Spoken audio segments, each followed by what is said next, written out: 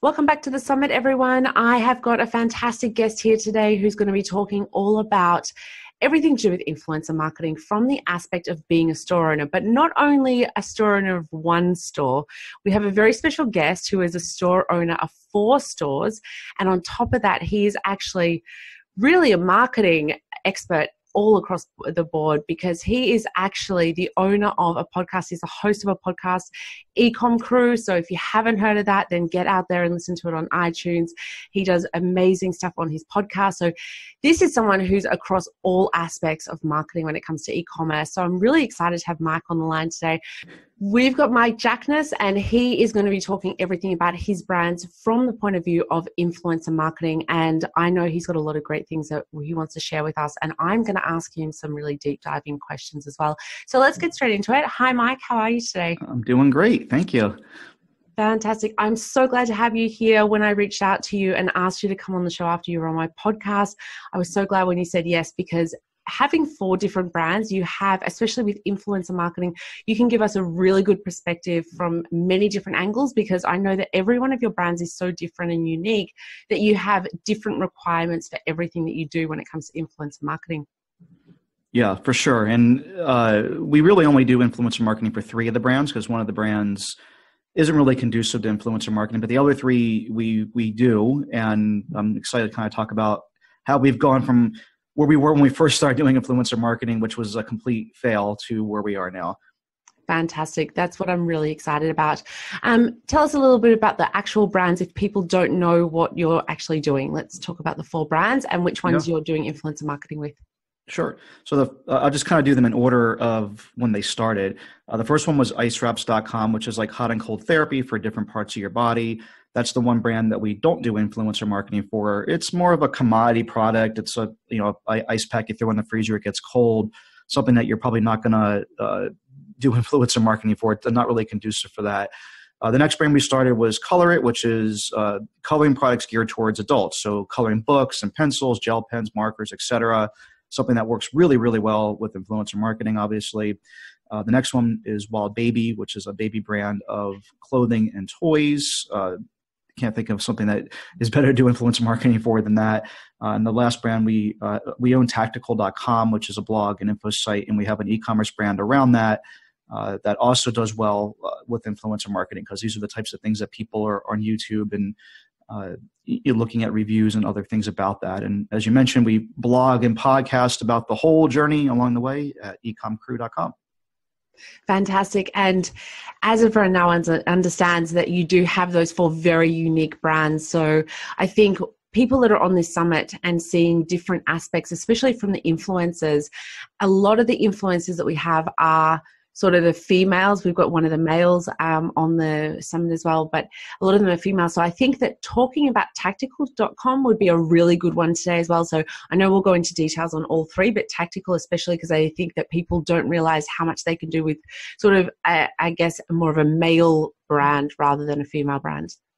Yeah. And I mean, I can relate, obviously, being a guy that has spent a lot of time on YouTube looking at affiliate or influencer marketing myself to make my own buying decisions, because I do backpacking and hiking and stuff like that. And it's a great way to look at different backpacks and tents and sleeping bags and those types of things. So it's something that I definitely have a personal connection to as well. Fantastic. So before we get into all of those things, what is your opinion of influencer marketing overall in general at the moment, how it stands? I think that you can have success with it if done right. And we'll talk about exactly what that is. But as I mentioned, I kind of alluded to this before, we've been doing this now for several years. When we first started, I got like a really bad taste in my mouth and kind of gave up on influencer marketing. Mm-hmm. I think that if you're doing it right, at least with our experience, the way that we've been doing it, we've had a lot of recent success with it. And I think that it's here to stay. I think that businesses that are going to be legitimate brands in the future are going to need to figure out ways to integrate this into their business, because the stats of like the amount of hours of video that are being added to YouTube every day are incredible. That number keeps on going up. I don't really see an end in sight for that in the immediate future. Technology changes quickly, obviously, but I see that's something that's going to be persistent for the foreseeable future. No, that's interesting. I don't know if it was someone in the summit. There's been 18 different guests that I've spoken to in a very short period of time. So I'm trying to remember someone, or I heard it somewhere else, saying that they don't believe that YouTube is going to be around for that much longer, that pretty much YouTube's going to shut down. And I thought that was a Wow. unusual thing.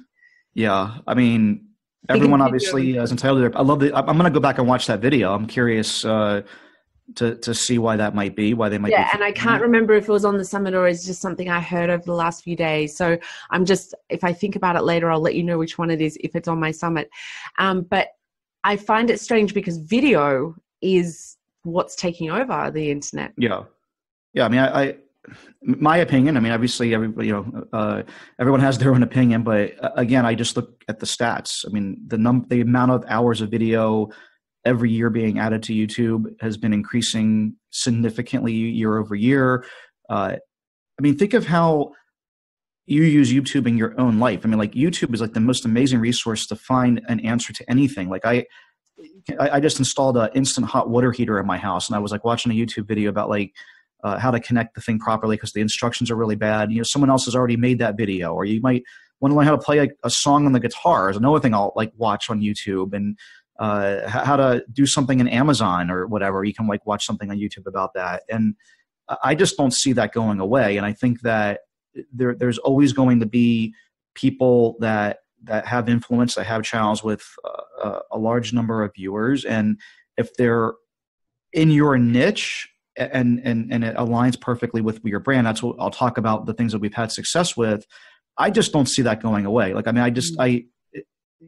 I've gotten things wrong before, obviously, but I mean, I can't see a situation where that like disappears overnight or gets supplanted with something else, because I mean, in general, people are getting dumber and dumber. They don't like to read, and like watching a video is like such an easy cop out. And most people lean towards doing that for so many things. You know, it isn't just, it's maybe ways to get your news or just to like watch other people that are living their life, like a Kardashian type thing or something. But there's so much opportunity to do more and more video. I just can't see how that's going anywhere. Yeah, I totally agree with you. I just wanted to bring that up because I'd heard that. Can we start by talking about just generally how much of your marketing budget goes into influencer marketing in general for each of your brands? Yeah. And how do you what's the return on that? Just generally, we don't have to get too much into numbers, just percentages would be really good. Yeah. So as I kind of alluded to, we did things differently in the beginning, but now influencer marketing is like a fraction of a % of our budget. The way that we do it is very on the cheap, and it's incredibly effective. And I don't know like when you want to get into the details of all that, but yeah, I mean, we are not spending a lot of money. In fact, we very rarely pay the influencer anything. It's typically giving them product. But very rare circumstances will we actually send an influencer money as a part of the deal. Do you find that because of the types of products that you have, that they're very, it's like when I spoke with Chase on the other interview, it's about telling a story, and your brands are very story driven. Do you find that that's got something to do with it? If you think about other brands out there selling certain things that they don't have that sort of brand and the story behind it, do you think that really helps you, or is there something else? It's a little something else. So what we've done, like, let me kind of get into like the whole story here of like what we're doing now, so we can kind of pull this all together for you. Basically, let's use coloring just as an example. When we first started doing influencer marketing, we would go on FameBit and put up color as, in these products that we wanted people to review. And the people that were coming to us, the influencers that were coming to us with packages, were like all over the map, but like none of them were actually into coloring. The channels weren't about coloring.